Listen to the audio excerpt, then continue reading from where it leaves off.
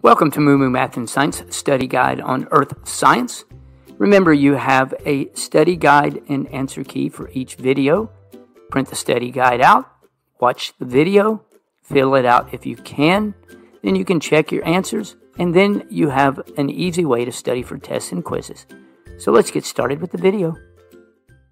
Welcome to MooMooMath and Science. In this video, let's talk about solar and lunar eclipses. When the shadow of one celestial body, like the moon or the earth, falls on another, an eclipse occurs.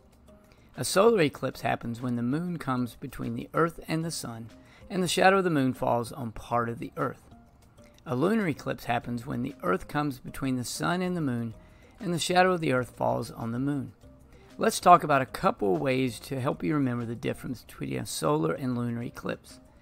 The order of the celestial bodies during a solar eclipse is the sun, moon, and earth, or SME. Also, please remember that the shadow of the moon only falls on a small portion of the earth, and people in this portion can look towards the sun to see the solar eclipse. Remember, never look directly at the sun. That's not healthy. Here's the path of the 2017 solar eclipse. Notice how narrow the path is. During a lunar eclipse, the order of the celestial bodies is sun, earth, moon, or SIM. Next, you may be wondering, why don't we see a solar and lunar eclipse every month? The reason is the moon's orbit around the earth is tilted about 5 degrees relative to the orbit of the earth around the sun.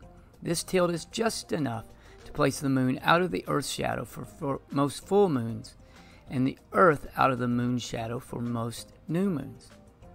When the moon or earth is blocking the sun, 3 types of shadows are created: the umbra, penumbra, and the antumbra. The umbra is the shadow's dark core. The penumbra is the less dark outer part of the shadow surrounding the dark core.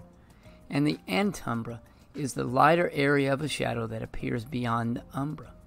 These different types of shadows can cause different types of solar eclipses. There are 3 main types of solar eclipses: the total, partial, and annular. A total solar eclipse occurs when a small portion of the earth that the umbra covers. The sun is covered for a brief period of time and it will become dark. A partial solar eclipse occurs when the umbra does not hit the earth or in the region of the penumbra during a total eclipse. An annular eclipse occurs when the moon is near the furthest point from the earth, called the apogee, and the moon does not block out the sun completely. And here's what it looks like. There are also different types of lunar eclipses. A penumbral lunar eclipse is when the moon passes through the earth's penumbral shadow. A partial lunar eclipse is when a portion of the moon passes through the earth's umbral shadow. And here's what this looks like. And then finally, you have a total lunar eclipse, where the entire moon passes through the earth's umbral shadow. If you'd like to know more about eclipses, this playlist will help.